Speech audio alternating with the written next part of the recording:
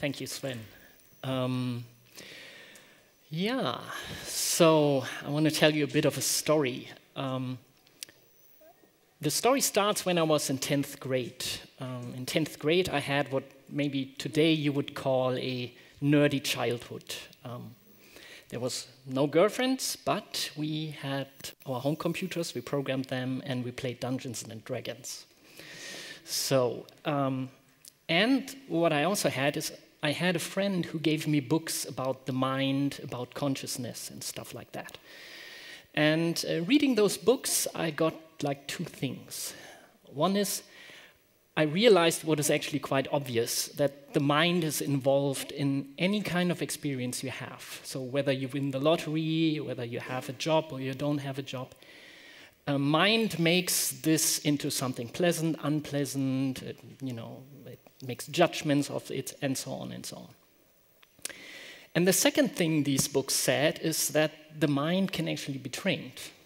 So the authors claim that with some kind of practices, you can train your mind in a way that it becomes more useful, or so that you can become a more friendly person, or that others see you as more friendly or more helpful for others, and so on. So reading that, realizing that back then, I started to meditate, because that's what these books were about. And I meditated and meditated, and I did it probably for 2 months. And then I stopped. Why did I stop? I stopped because I realized, or not really realized, but it kind of happened, that I actually didn't really know what I was doing. So, I tried to meditate, but then I read the instructions, and honestly, they weren't really very clear.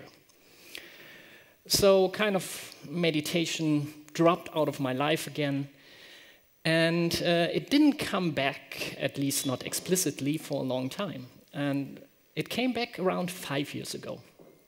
5 years ago, I was self-employed for around a year. And things were actually really going well. So my first year was actually much better than I expected, on the outside. On the inside, I realized I actually felt quite stressed and thought, well, maybe these are maybe the first signs of a burnout or something. So I wasn't sure. So then it was Christmas break, and I did some research, and I stumbled again across mindfulness. And mindfulness is like one of the big things if you look at stress prevention and depression prevention. So I kind of did some research into that, and I realized that in those, a bit more than 20 years, lots of stuff had happened. One thing that has happened was that science got into mindfulness. So there was actually a lot of science going on, and I will talk about that a little bit more. And the second thing I realized is that there were quite a few of Western mindfulness or meditation teachers who had written down their knowledge in a much more accessible way. Partly because they want to work together with scientists, and when you want to work with scientists, you need a language that you can really agree upon that is quite clear and precise. So they had done that. They had written down their knowledge much more clearer, and also their instructions. So again, I was hooked. First thing was I realized science says that, it's not all bullshit, it's not all esoteric, whatever. And the second thing, instructions were much clearer. So I deep dived into that, read a couple of books, went to a couple of retreats, became a teacher for Search Inside Yourself, this Google program. I want to tell you today a little bit about what I learned on that path and how I think the skills that are mindfulness about are useful in our everyday work as knowledge workers. So, how is this structured? Yes. So I'm going to talk a bit about what mindfulness is about. We're also going to do a little bit of practice, because honestly, I don't want to talk the whole time. Then we're going to look a bit at the science, and then we just close off with questions and everything. So what is mindfulness and what is meditation about? So some definitions. Who has a regular meditation practice, whatever that means for you. Just if you dare to raise your hand, oh wow, it's like 10, 15%, I would say. Wow, that's pretty good. What's regular? Like from someone who raised their hand somewhere over there, what's regular? How often do you practice? Daily? Wow, cool, that's great. Yeah, I usually say, well, regular means once a month, but actually if you really want to achieve something, daily is a kind of, rather do it shorter and more often than, you know, one weekend and then you sit for an hour or something. So you might have a lot of associations with the word meditation. You might think that you have to sit in positions where your knees hurt, or like wearing orange robes or something. And of course, all of that is true, is part of the mindfulness culture. But the thing is, you don't really have to do that. Meditation, like the original word, it comes from a Sanskrit word which you pronounce bhavana. And bhavana actually means cultivating. It's like cultivating the ground or the soil so that things can grow. So meditation, actually a more modern translation would probably be something like practice. Yeah? Practice or exercise. So whenever you hear the word meditation in a modern context, think of it basically as training your mind, exercising your mind. Similar like you go to a gym where you mostly exercise your body, like think of meditation as practice for the mind. So that's the one word, meditation. So I've mentioned another word, mindfulness, and I want to spend a bit more time defining and clarifying what that is. There are actually many definitions of mindfulness if you ask like all the teachers out there. I'm going to use one that is more practical and operationally useful. So one of my teachers, he defines mindfulness in terms of 3 skills. Like every mindfulness practice develops 3 skills in one way or the other. And we're going to go through those. So the first one is concentration. What is concentration? Concentration is actually the capacity to focus on whatever you find important in any given moment. And my guess is that many of you are developers, and I really hope that you know states of high concentration, because developing software is actually one job, one task where you can get into that quite often. Yeah? And you probably know that when you get into your office or wherever you work, and you have this kind of really cool thing you want to do today, and you have one of those lucky days. You get into the office, you sit down in front of your computer, and nobody disturbs you. So you get really into it, and you work, and you really concentrate. You get into whatever you want to do. You get into this what's also called a flow state. And like 3 hours later, whatever it's lunch or you have to pee, and you kind of look up from your computer screen and you realize, wow, that was really cool. So I got so much stuff done, and it was really great work I just did.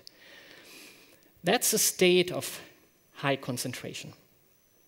So now imagine you could get into that state at will, basically at any time you want, and regarding any topic you want. That would be really, really, really high concentration, yeah, if you could do that. And meditation is training that. I'm not saying that it's easy to get there. I'm definitely not there. But that's what meditation or mindfulness training is doing. So, for the people who read my talk announcement, or the little text I handed in, I also said that I'm going to use a lot of analogies for programming. So I'm going to explain all these 3 skills with each one with an analogy with programming. And actually, that makes a lot of sense to do that, because when you ask people who meditate for a really long time what they are doing, they usually say something like, well, what I'm doing is I'm exploring how my mind works and how it kind of relates to reality. So I'm really, trying to find that out. So if I translate that into our language, It actually means that what these people are doing is they explore, they find out more about the hardware and software they are running. Yeah? They find out more about their operating system, about kind of the core things in their system, how these works. So how do we do that when we develop software? Well, we have a software development environment. Yeah? And this gives us a couple of tools. It gives us, for example, a debugger. And a debugger has usually the capacity to set breakpoints. And setting breakpoints is also a good analogy for concentration. Because when you have high concentration, what actually happens is that you get the skill to have a wider gap between a trigger, something happening to you, and a response. So, for example, my boss calls, and I see her number on the phone, and I go, "Oh my God, okay, I take it," and then I sound grumpy when I take it because I don't want to be disturbed, or whatever is going on. Yeah? So, a lot of these reactions we are having are basically automatic. Something happens, and I react in an automatic way, in a way I've at some point in my life trained. And that might be useful, and in other times it might not be useful. Concentration really gives you the capacity to decide what you want to do. It gives you a little break between trigger and response, because you can focus and basically stop for a moment. So it seems like you have more time to decide. So setting breakpoints is an analogy. So how is concentration useful in daily life? Well, I mean, one thing I hope is clear, like if you can really, in our kind of work, concentrate like this, it's extremely useful. Like you're in a busy office, lots of stuff is going on, people want lots of stuff from you, and you can decide on what is really important now and focus on that, even though the rest of the organization is in kind of whatever, doing whatever. But there's also something else I would say, in the way our world is right now. And that is, especially as knowledge workers, attention is our most precious resource. Yeah? It's the idea of the attention economy that we are having right now. So, and when you think of companies like Facebook, Google, whatever, who became so skilled in directing our attention into whatever, towards something we might want or need, but also often sometimes toward things we don't want or need. I think of like high concentration basically as a self-defense skill today. So it's really something protecting your most precious resource. So that's concentration. So the second thing is clarity. That's the second skill of mindfulness. So what's clarity? Clarity is the idea to experience the present moment with, in technical terms, more resolution and lower latency. Yeah. Very technical. So what does it mean as an example? Well, you can imagine this as most of you are wearing glasses, so you know this effect. So I got my first pair of glasses when I was 20. Now I'm wearing contacts, so. But when I was 20, I got a pair of glasses, and it was my first pair. And I still remember this moment when the person handed them to me, and I put them onto my face, and I looked out at the window, and I still remember there was a big tree out of the window, through the store, and I was like, wow, yeah, Of course, I saw the tree before, and of course saw it's green, but now I can actually count the leaves. Yeah, wow, I haven't seen that for a long time. Yeah? So it's the idea to actually have much more clarity on your senses basically. And the really interesting thing is that it's not just about having more clarity outside, like in this example with the glasses, but the really interesting thing is to have more clarity about what's going on inside. So the idea is that clarity gives you insight into what is going on, why am I acting like that? Oh, I was just thinking that, and now I'm feeling angry, or I was just thinking that, and now I'm feeling excited, or I'm feeling excited, oh no, it's not excited, it's actually hungry. So to have these kinds of clarity about what's going on. And that, of course, gives you a way to deal with things much smarter. It's just having more information available for making good decisions. So that's basically the effect. So what's the analogy? I mean, if we have a debugger, it's quite obvious. The analogy is I have the skills to actually know in what state I am. I can read variables, I can read states of objects, and so on and so on. And the benefit, like I said, I can act smarter on inputs I have. And there's also something about being able to appreciate life more. If you have being able to appreciate whatever you experience right now with much more detail, it just usually becomes much more enjoyable. So there's also this aspect of happiness coming in, satisfaction. So that's 2 of 3. Third one is equanimity. In German, it's Gelassenheit.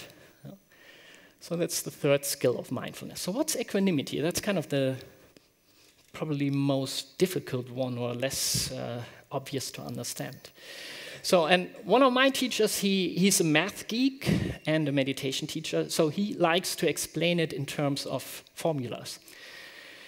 So when he talks about equanimity, he always talks about these 2 formulas. One is he talks about suffering and about discomfort. And what he says, and this is like 1,000-year-old Buddhist knowledge, like in life, there will be discomfort. Yeah, it's no way around that. Yeah, I will hurt my toe, I will step onto something at some point in life. Life is impermanent, so things will change. I might, change a job, lose a friend, lose a relationship. It comes with a package. You can't live without experiencing at some point discomfort. But the trick is that we often add something to the discomfort. We often add what is called, here in this model, resistance to it. So the basic idea behind this model is, yes, discomfort is unavoidable, but what we do with an untrained mind is often, adding resistance to it, and resistance is in the form of, for example, often it's in the form of judgments. How can I be so stupid to bump my toe at this thing here? Yeah. What an idiot, yeah? And so on and so on. So, and what that does is that it actually multiplies with the discomfort, and that makes the whole suffering, the whole package of suffering. And there's also a kind of promise in this formula, because if you really develop your equanimity, you don't have basically resistance. So and if resistance is 0 in this formula, there's also 0 suffering. Yeah? So only discomfort remains, which is unavoidable and part of life. So equanimity is a lot about happiness in life, about relaxedness. Not in the sense that I don't care anymore, but in a sense of being able to be with things and kind of float along with them. And I find this the hardest one to explain. So what's the analogy in technical terms? Well, the analogy is like if you use your environment to kind of refactor your code. You kind of refactor the software of your operating system in a way that it runs with less resources, less CPU cycles, less I/O, whatever, smoother UI, whatever you can think of. So it's kind of just flows more. Yeah? And the benefit, well, one is, like I said, that it's a relationship to happiness. So one thing that meditation does, and for many meditation teachers, actually the ultimate goal is to increase happiness for yourself and for the people you're with. But when I think of the work environment, and especially when I think of my work as an Agile coach, I also often think that equanimity is so useful when you have to deal with uncertainty and change. Because in an Agile way, or in an agile world, we deal differently with uncertainty than we do in a classical way. In a classical way, we try to, push uncertainty away, to make it go away by good planning. Yeah, and of course, like if you have a complex problem, it won't work. But you kind of create the illusion that because you have a good plan, everything is okay. There's only planned uncertainty. Yeah. But in an agile way, we kind of live with uncertainty, and we run experiments to explore it.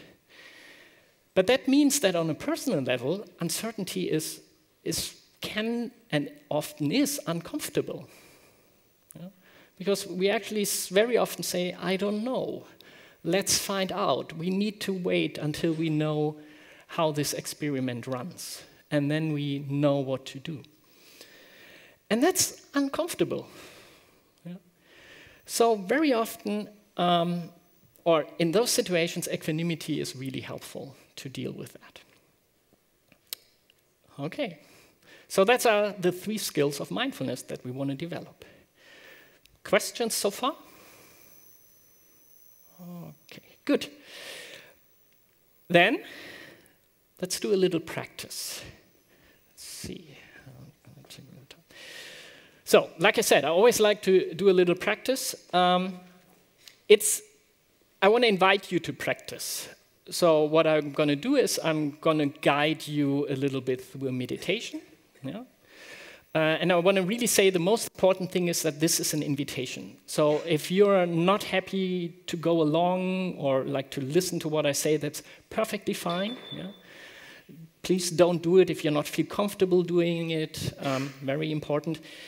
The only thing I ask is that while we're doing the meditation is that you maybe not start to talk with other people. So just be quiet and whatever you want to do. Yeah? And for everyone who wants to join in, please join in. So we will do this. Yeah, I'm going to do this obviously standing. I was just thinking if I can grab a chair, but I see they are connected. But I'm going to do this standing, which is perfectly fine. You can do meditation like standing, sitting, lying, and walking. So basically in any position you want. And in order to start, I would like you to find a position where you can sit in a way that is both relaxed and alert at the same time. Yeah? So find a position like that.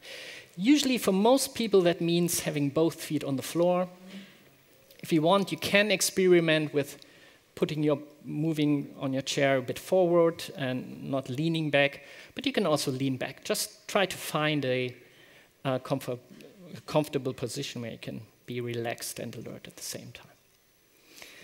And I invite you to also close your eyes. If you are uncomfortable with that, that's also fine. And just find a spot where you can rest your eyes like 2-3 meters in front of you and just have your eyes rest there.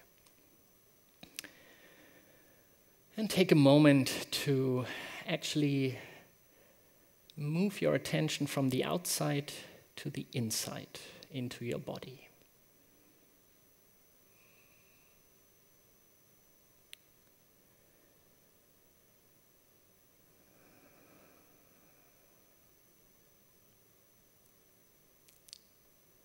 And just notice your body, how it is held by the chair and by the ground. Just notice the positions where you have contact with the ground or the chair. So it might be in your feet, in your upper legs, maybe your back.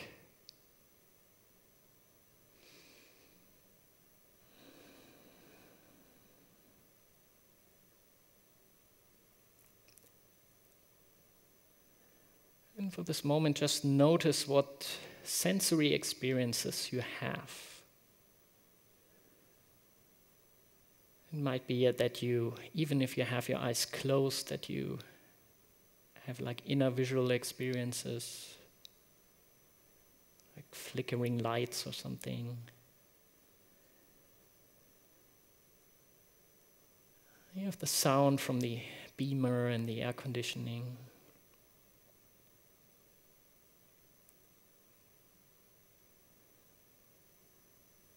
You have the physical sensations, the touch from the ground and the chair, and where your body parts touch each other.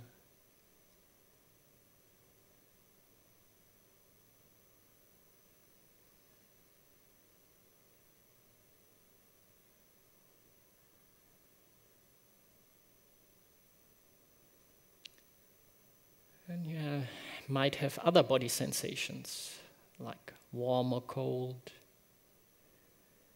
Maybe something is itching.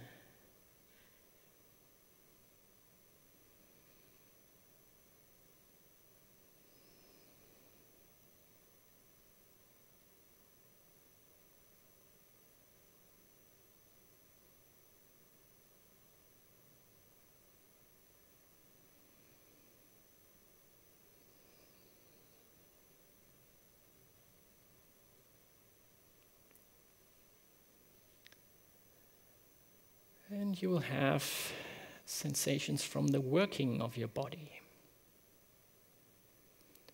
So you might have a sense of your stomach digesting lunch.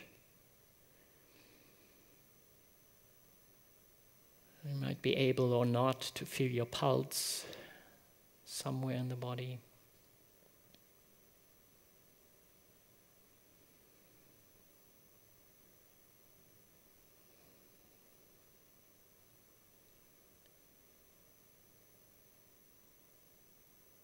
And you have sensations of your breath.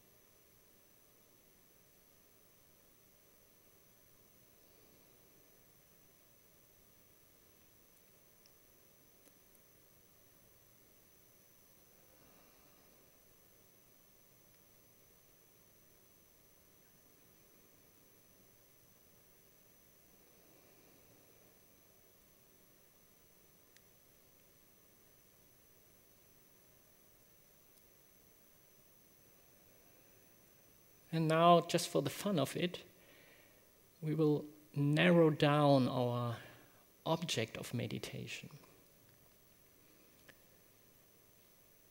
And so I like you to find a spot in your body where you can feel your breathing most clearly. So it might be in your chest or your abdomen. Or for many people, it's actually at the tip of your nose where you can notice the air streaming in and out.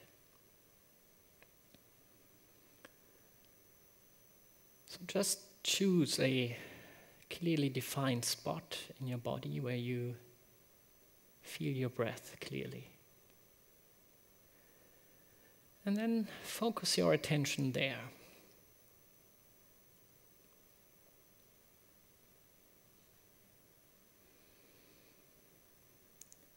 Let it rest there.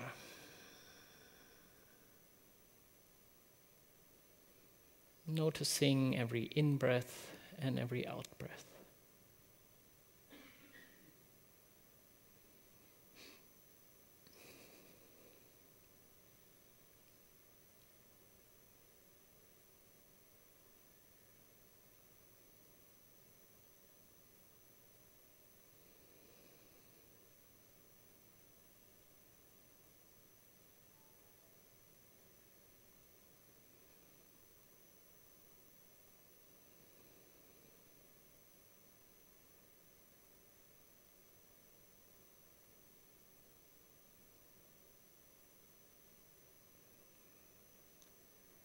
And you might notice at some point that your attention is actually not with your breath anymore.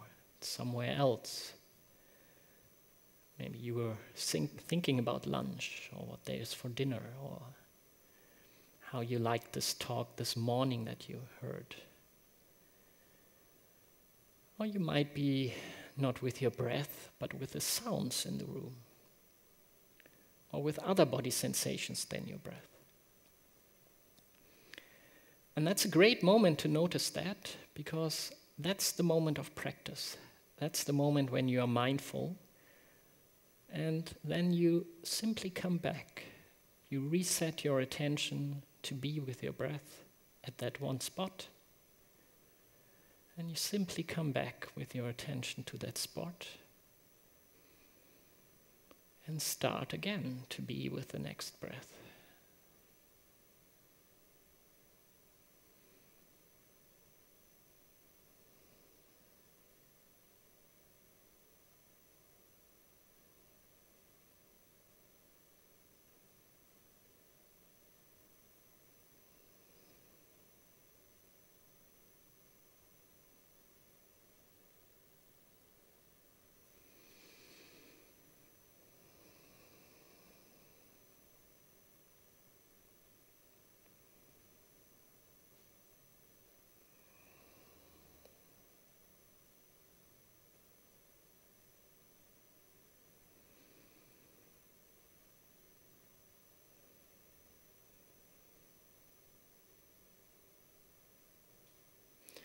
And notice if you can stay curious with your breath.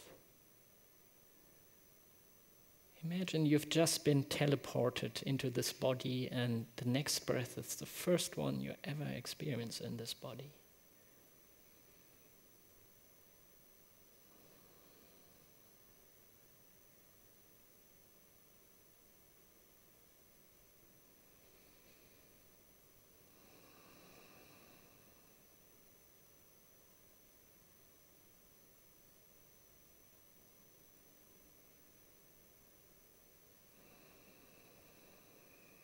And then just take one breath to notice how you feel right now. And if there's anything beneficial, anything you notice, just take that with you. It doesn't need to end just because we end this practice now. And then come back with your attention into the room. Open your eyes if you have them closed. Thank you. Wow. I would like to hear one comment, like from one person. How was that? I know it's always hard to speak up in a room with so many people. Just one comment. Relaxing. Yeah. I actually haven't seen who said that. Was it you? You. Okay. Okay. Yeah. Relaxing. Okay. Great. Perfect. Good. So let's look into science a bit. So what is science saying about meditation? Actually, I said, one thing that really changed in the last 25 years is that science got into meditation. And that has a lot to do with the fact that science has some new research tools for 30, 35 years. Because that's kind of the time that we have MRI machines, like magnetic resonance imaging and functional magnetic resonance imaging. So basically ways to examine the brain while it is still working. Because before that, if you wanted to look at the human brain, basically you have done that only when the person was dead. So, but now, or for these 30 years, researchers can actually explore how a brain changes and works in a living being, and also explore that over time. And one of the main insights from that kind of machines was, and from having these kinds of research capacities, was that the brain actually changes over time. And that's called neuroplasticity. So the brain actually adapts to how it is used. Before that, it was believed for a long time that an adult brain is basically static. It's not really changing anymore. And then only when you get really old, things degenerate. But there's that was the belief, a long, stable period. And we have seen that that's wrong. And meditation also does that. Meditation also changes the brain. I would say that We'll talk about that a bit later, a bit more. But to just give you an idea of what happened in the last 25 years regarding science and mindfulness, I did a little research myself. I went to PubMed. PubMed is a big research database, publicly available. And I just looked at how many papers were they with the word mindfulness in the title. 20 years ago, in a 4-year period, it was 34. In the last 4-year period, it was 3,000. So we have a huge, huge increase in research on mindfulness. So we will learn a lot in the next years about what is actually really working in detail and what is not. But we already know quite a bit stuff already. And I'm going to tell you a few things now. What kind of effects meditation can have. So meditation very clearly affects intelligence and memory. One example is, so imagine you want to get into one of those prestigious American colleges, or you have kids that you hope you want to get into them, that you hope that they get into those. 8 hours of mindfulness training increases on average on admission tests by 13%. So that's one thing. Next thing is, it also has effects on the body. Yeah? And they did a very nice study around that, where they actually used a control group. So they had, like, I think 25 people having a weekend of mindfulness training, on meditation training, and another 25 people were having a weekend of relaxation training, so with some relaxation training, exercises. So at the end of the weekend, both groups said, well, we are feeling a lot less stressed. So that was pretty similar. 3 months later, the group who did mindfulness training, although they hadn't meditated in the 3 months, were still reporting being a lot less stressed. And they also did, blood samples, and measured some inflammation markers. And the mindfulness groups had less of those inflammation markers in their blood. So it also affects the body. It can affect social skills. That is after like 8 weeks of mindfulness training, a certain program. People self-report less stress in social situations, like speaking in public, for example, or like being in a room with your boss and 10 other bosses from other big companies and whatever. And they also measured more compassionate behaviors. So how do you measure compassionate behaviors? It's those fun measurements where they call you into a lab and you get some kind of task, and then on the way out, you happen to walk by someone who accidentally drops their books. Yeah? So, and then they measure how many people stop and in which way they help, and that's how they measure compassionate behavior. And there's a 50% increase in stuff like that after 8 weeks of mindfulness training. And like I said, it also influences the brain. Yeah? So what you can see with people with long-term meditators is that they radically experience stress differently. And I'm going to explain you how they experience that, and then I'm going to explain what the brain changes are. So a regular person experiences stress usually something like this. You have a stress curve and it goes up, and then you have like a slow decrease. Yeah? And with meditators, it's a bit, long-term meditators, it's a bit different. They have a curve like this, it goes up, and then if the trigger that causes the stress goes away, yeah, it falls down really quickly. And that's actually a very healthy thing to have. Because what's really not healthy is if we have stress, it goes up, we go down a bit, and then the next stressful thing comes, so that we never go again to our kind of usual zero or normal stress level. Also, the fun way how they test this is they have someone in a lab, they put all kinds of machinery on that person that measures stress. And what they do then is they fire a starter pistol behind their back. So it's kind of the pistols where they start a race with. So. And this is how they, how they found out with meditators, how they have this stress curve. So what's happening in the brain during that time? In our brain, we have a structure that's called the amygdala. Amygdala is a very old structure in the brain, and it's kind of in the middle. It's maybe like smaller than a hazelnut, and it's kind of pretty much in the middle. You have two of them on each side. And the amygdala is responsible for kind of scanning, interpreting the information and scanning for threats. So like it's a really useful structure if you are, like 10,000 years ago, you wander through the forests and, every crack might be a saber-toothed tiger or whatever. Very useful structure. And like one of my friends always says is, we are the descendants of the nervous apes. So our amygdala is very well trained, because the ones that didn't have a such well trained amygdala, they just died. They got eaten by something.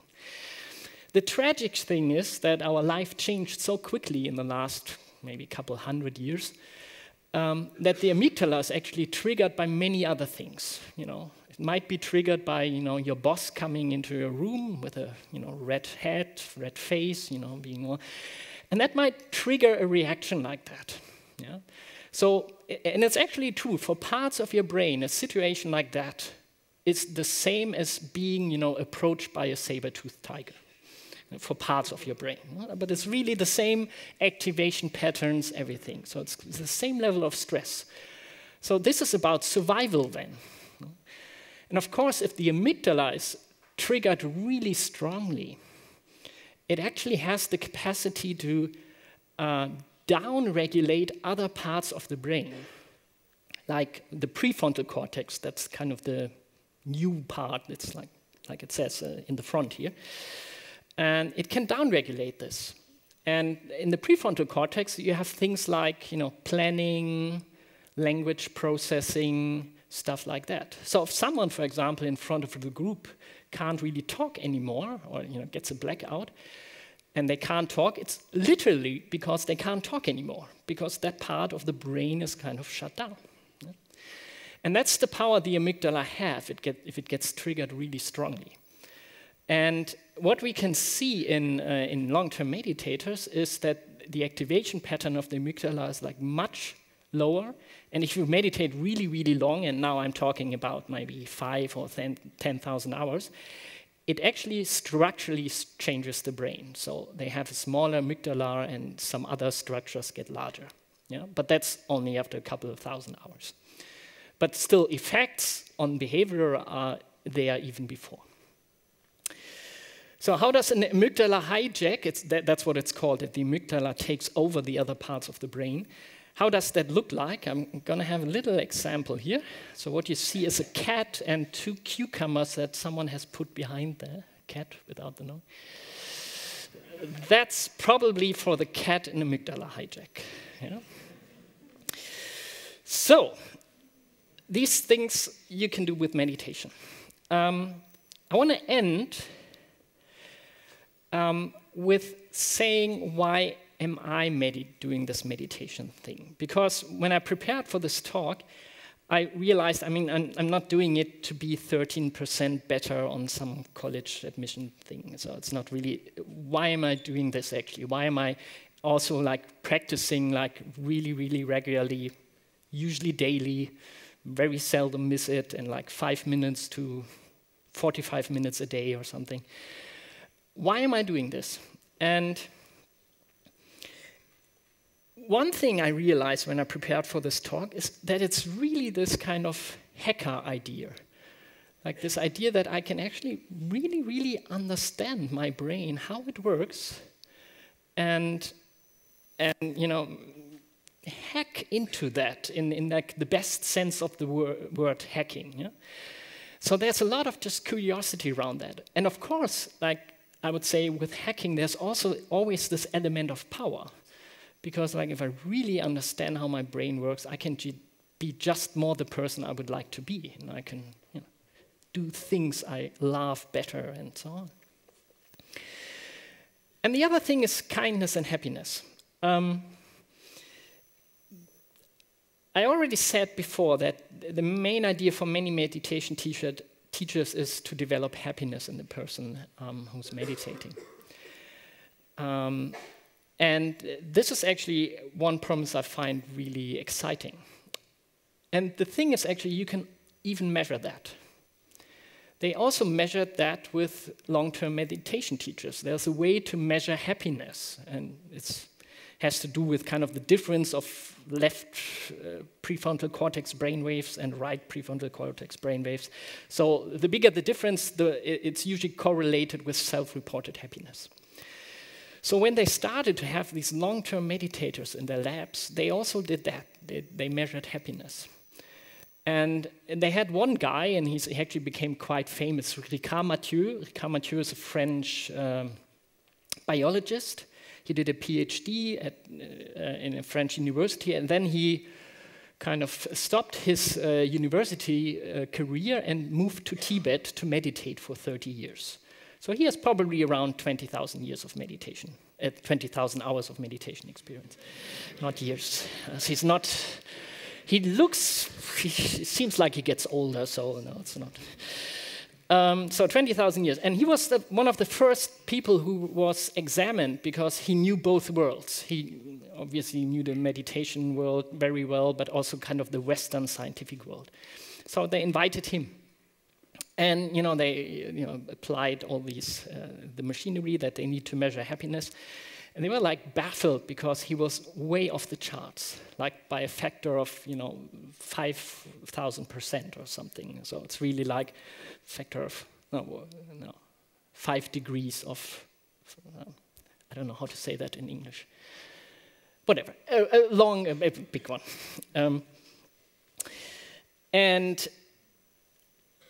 And then they realized, no, they are really measuring the real thing here, and that was the moment he was coined the happiest man in the world, which he's not very happy about, but it's another story. And the researcher, Richard Davidson, he's a new scientist who did that kind of research. He describes this level of happiness in the following way. So he says, imagine you are outside and you have an elephant running straight towards you, full-blown elephant, running straight towards you. Imagine the intensity of emotion you're having. And then imagine you have that intensity of emotion in happiness. So happiness in this intensity that you have then. And then imagine that you can enter this state in a couple of seconds. This is what someone like Matthew Ricard can do. So I have a little child, he's like, it's not that guy, but he's 7 months old, and I just want to be kind of happy around him because I'm much more playful and nicer to be with if I have this kind of happiness. So that's why I'm doing that. Thank you very much.